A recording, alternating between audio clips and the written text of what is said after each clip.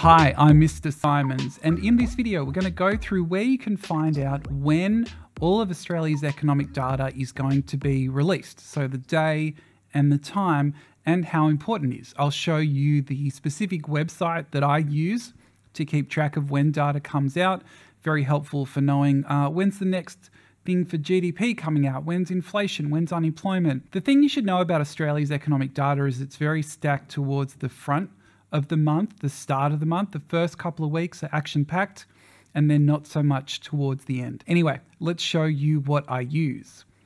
So here we are at the Trading Economics website. I'm very big fan of this website. So Trading Economics /Australia/calendar. I'll put this down in the description so you're able to access it very easily.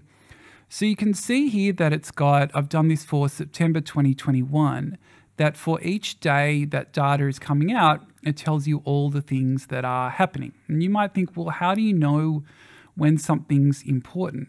So that if you look at this little guide here, is that if there's just no bold or color, it's not very important, it's low.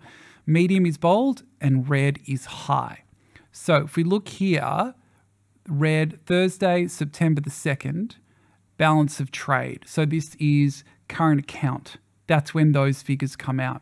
You can see here GDP growth rate for the second quarter. I would think that that's a red, but you know, what do I know? And GDP growth rate year on year for the second quarter. You can also see that some other statistics here. And what's useful is it tells you what it was previously. For example, here it is Thursday, September 2nd, 2021, balance of trade. It's telling you previously it was a surplus of around 10.5 billion. If we go further down, you can see here Friday retail sales for the month of July, and MOM is month on month. Whereas if you go back here, YOY is year on year. YOY is year on year. So if we go to some important stuff, that the first Tuesday of the month is when the RBA meets, except in January. So here you can see RBA interest decision and the previous that it's been, building permits, business confidence, NAB, the bank, produces business confidence. You can see here that the chart pack, which is extremely useful for graphs and statistics, is there. Anyway, you can see all this stuff here. Friday, 17th of September, employment, unemployment rate, participation rate, that's when that comes out, RBA meeting minutes, all of those sorts of things.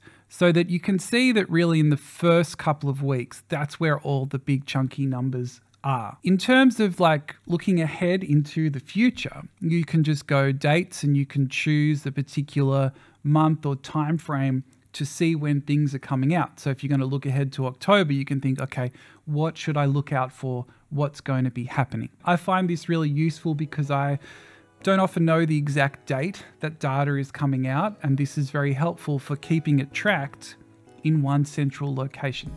Anyway, hopefully this was useful to you and that you will always know when the key data you need will come out to include in your shorts and your essays, and just to know for your lives, maybe to impress your friends with, who knows.